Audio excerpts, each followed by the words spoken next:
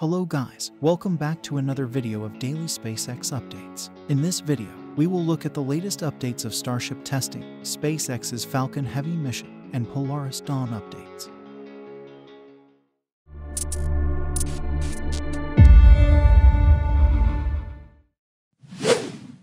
It's Monday, a new day, a fresh start to an important week for SpaceX. SpaceX has resumed testing on the Starship Booster 7 and Ship 24. What we are expecting in this round of testing is a full-stack wet dress rehearsal.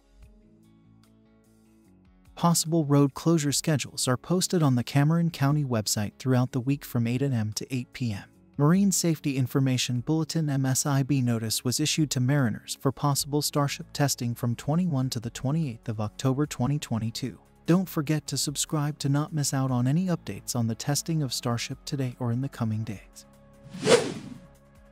After almost 3.5 years, SpaceX's most powerful rocket in operation, Falcon Heavy, arrives at SpaceX's Hangar X at Launch Complex 39A at Kennedy Space Center.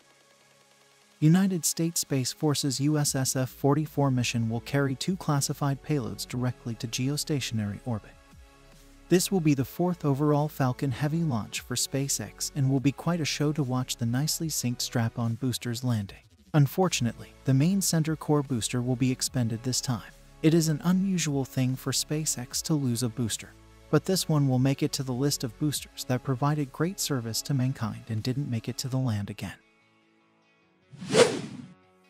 Polaris program announced today a list of 38 scientific projects from 23 partner institutions that the Polaris Dawn mission will conduct during their 5-day mission to space.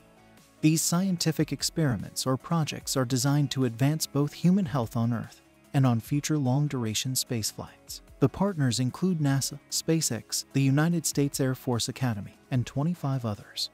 Polaris Dawn mission is currently scheduled for launch in March next year in 2023. On Saturday, the Indian Space Research Organization launched its first commercial mission with its Medium Lift Launch Vehicle, LVM-3 or Launch Vehicle Mark III rocket. 0.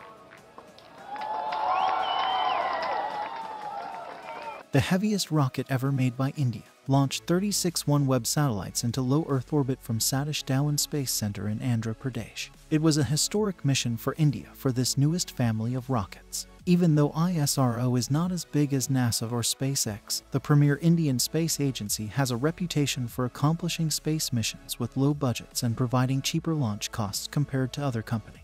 Despite being a slow runner in the space race, the future is bright for the Indian space program. Well, that is it for this video. Hope you enjoyed the short update. If you did, please like the video. Goodbye, see you in the next video.